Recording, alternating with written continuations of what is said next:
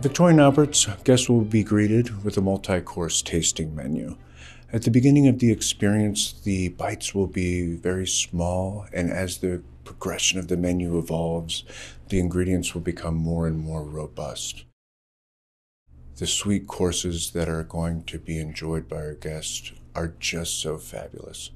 The creations by our Victorian Albert's pastry team will be something that they'll always remember.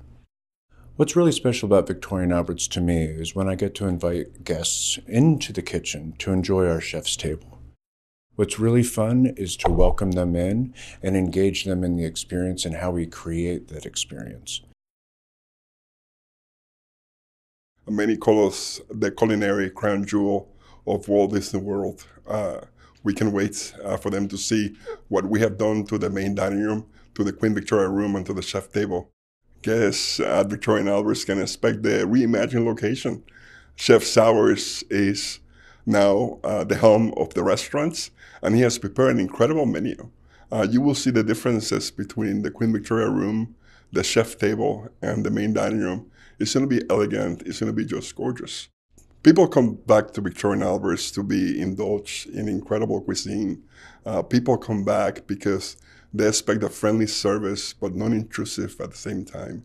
People come back to Victorian Albert's because of the incredible wine list and because of the ever-changing menu. The reopening of Victorian Albert's is so meaningful. I get to see my cast members back. After 2.5 years, they have really become our family, and most of them have decided to be part of this incredible opening.